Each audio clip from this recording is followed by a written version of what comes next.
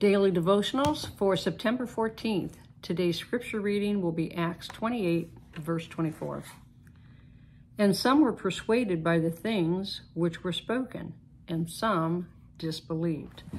You know, we hear many things, and prophetically, Holy Spirit is always speaking. So we need to rightly divide what we are hearing. Okay, clearly here, some were persuaded, they believed when they heard Paul speaking, and yet some disbelieved. Well, we're always going to have that. We need to be like the Bereans. We need to take what we hear, because everyone that is born again can hear the voice of the Lord. And we hear that still small voice within us, the Holy Spirit speaking to us. But when we hear others speaking, we need to take what we hear, line it up with Scripture. There's a lot of, I'm going to say, fresh revelation being revealed right now, but there's also a lot of things that, it's kind of like in a big melting pot. There's things swirling that's really not of the Lord. But we need to be like the Bereans. They took the word, they lined everything up with Scripture. And we need to do that. We need to verify what we hear by what is written in the Word. And, if you, even when you're reading Scripture, if you don't understand it, pray and ask Holy Spirit.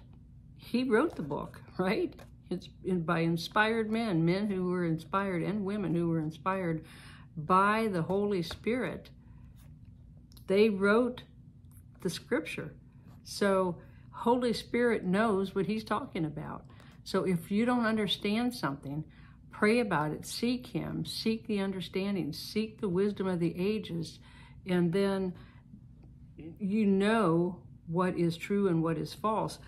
I've heard many things recently, and probably not many, but some things recently that are very, very contrary to what the Scripture says. I'm not rebuking the people. I'm praying for them. I'm praying, Lord, help me that I understand, that I'm not off course, that what I believe your word says is true, and what I'm hearing is a fabrication of someone's mind.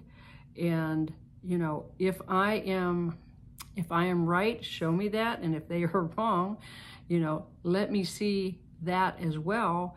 But please correct them so that they don't get so far off that they won't come back. We need to be praying for our brothers also. So let's be like the Bereans and rightly divide the word. We need to be like the sons of Issachar and know the times and the seasons, and like the Bereans, and rightly divide the word. We don't want to be dissuaded. We want to be persuaded by the correct word, the interpretation that's coming, that we may go to a higher level in the Holy Spirit. Okay? I think of, like, the Lord couldn't reveal everything at one time. Okay, but if you go back to, I think it was 1513, when Martin Luther had the understanding, the revelation of the just shall live by faith. Okay, we needed that then, and there's, in this time and season, there are things being revealed that couldn't be revealed back in the 1500s. It couldn't be revealed in the 1800s. It's time for the end revelation. So let's hear what the Spirit is saying, and let's ask him for understanding, all right?